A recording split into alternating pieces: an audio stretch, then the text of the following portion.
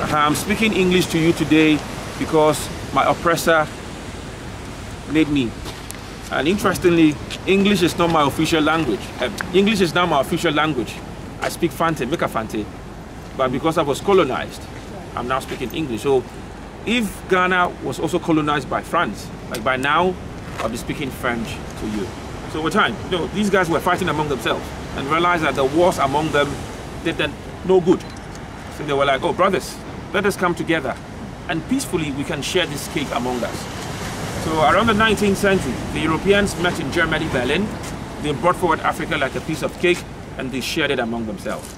So the boundaries we know today are all artificial.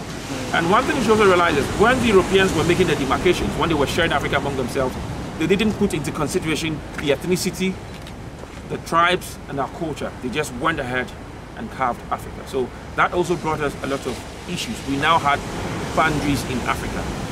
Before their coming, there was nothing like it. So we had the era of Europeans also now stealing natural resources from Africa to develop Europe. So Africa's human resources were stolen to develop the Caribbean, the West Indies, North and South America. Again, during the colonial days, our natural resources was also stolen to develop Europe. Yeah, I want you to come closer so we can hear you. What's your question? I have a question. When it comes to the cannon, the balls, those are the actual. Those are the actual ones. Yes. And this is not. This is the actual. This is the actual guns also. So with that being said, taking those balls, how would they go about this? They bring them over. Okay. So okay. Let me start. So I learned about 3 soldiers manned a gun. 3. Okay. So the gun had a metal wheel under yes. it. So now they will push the whole thing back. Then back. Then they will pound gunpowder through the mouth.